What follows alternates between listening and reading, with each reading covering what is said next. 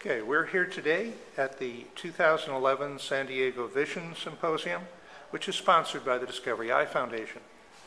And we're with Dr. Donald Minckler, who is one of the presenters. Welcome, Doctor. Thank you. Doctor, is there something you can tell us about the current developments in the study of glaucoma and its effect on individual patients? I am very excited about advances in techniques, methodology in the study of the optic nerve. It's been an interest of mine for decades. We now have ways of examining tissue that don't require a rather invasive preparation. For example, a standard paraffin section like you make for trying to figure out what a tumor was involves fixing the tissue, then embedding it, then making sections, and then putting those sections on a slide. And in between those events, there's lots of solutions that go on. So actually, by the time the pathologist gets a standard slide, it's very different from reality. Mm. We now have a femtosecond laser that can actually look for 100 microns into tissue. And we're actively studying the lamina part of the optic nerve. It's the kind of the bones of the disc, if you will. Behind what you see in the eye clinically, there's this structure called the lamina, which all the wires going to the brain have to go through.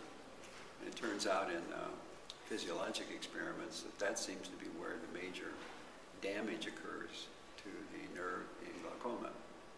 So we're very interested in what's happening with that structure as pressure increases.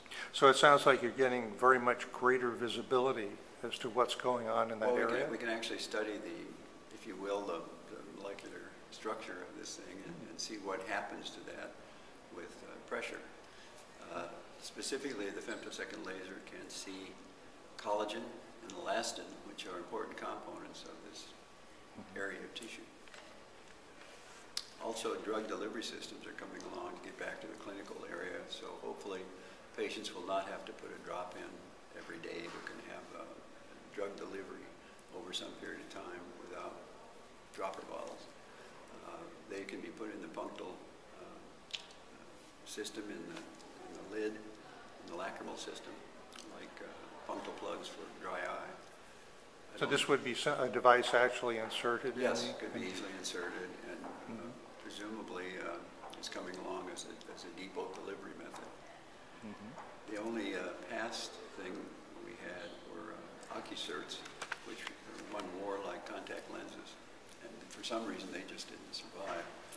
They were delivering pilocarpine, which is now a drug that's hardly ever used, but it was a very clever way of delivering a drug, because this thing could float around in your tear film for a week, I think it was, delivering the drug you needed.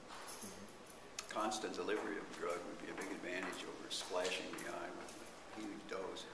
It makes a lot of sense physiologically if that can be developed. So with that huge dose, the absorption would be kind of hit and miss, I would imagine. Well, I think you probably waste a lot of it. Oh, okay. Because many drugs have to go through the cornea and then get into the inside of the eye before they have their effect. And the cornea is a major barrier to drug delivery. Anyway, if the drug is present in a sort of a modest concentration over time, it'd be, I think, just as effective as a big splash of the drug every 6 hours or once a day. Now, the use of the laser that you mentioned before sounds like a potential for diagnosis. Is that right? Actually, the femtosecond laser is being experimented with, mostly with regard to surgery. It's actually in use now as an instrument called a intralase for refractive surgery. For example, LASIK is now done, or can be done with this laser. It actually can cut the